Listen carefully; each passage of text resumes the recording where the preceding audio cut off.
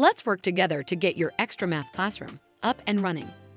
After signing in, it's now time to set up your class. Create a class by giving it a name and the end date that normally is the end of the school year. A checklist will pop up to help you through the classroom setup.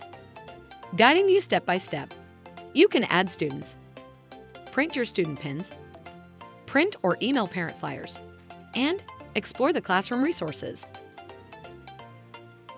All right, it's time to add students to your class. You have 3 scenarios to consider. 1. New students. 2. Existing students with sign-in information. For instance, students who previously used XtraMath with another teacher and have now joined your class. And 3. Existing students with an enrollment code. This is applicable when a student has used XtraMath both at school and home.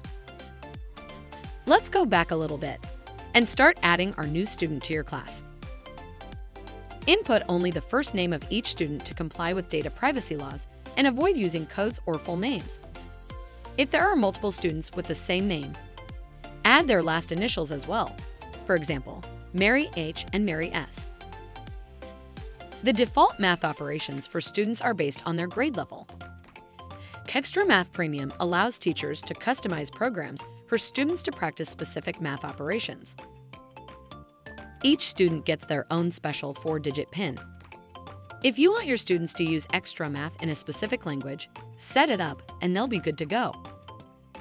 Congratulations! Your XtraMath classroom is now all set up.